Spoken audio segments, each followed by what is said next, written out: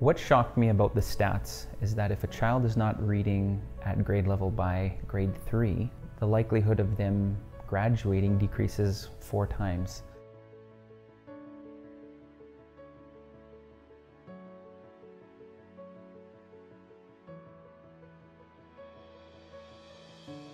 And we're saying that as if that's just normal. And it's not normal. And it is actually immoral for once we know about it, not to do something about it.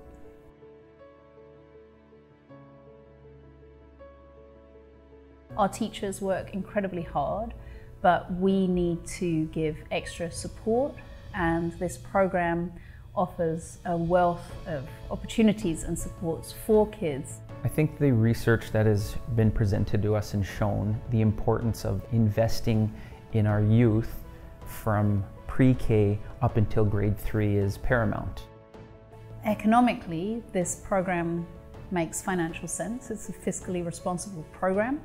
But morally, if we know that kids are coming through our school system and they're not able to read at a grade 3 level in grade 3, then we need to address that.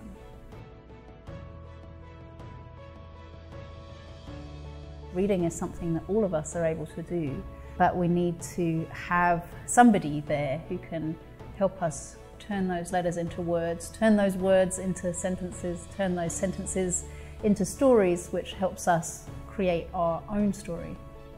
They deserve a chance. We need to give them a chance to succeed in life down the road.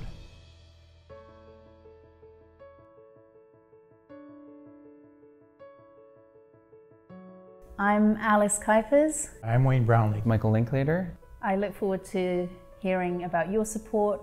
Donate today at EarlyLearningEqualStart.ca.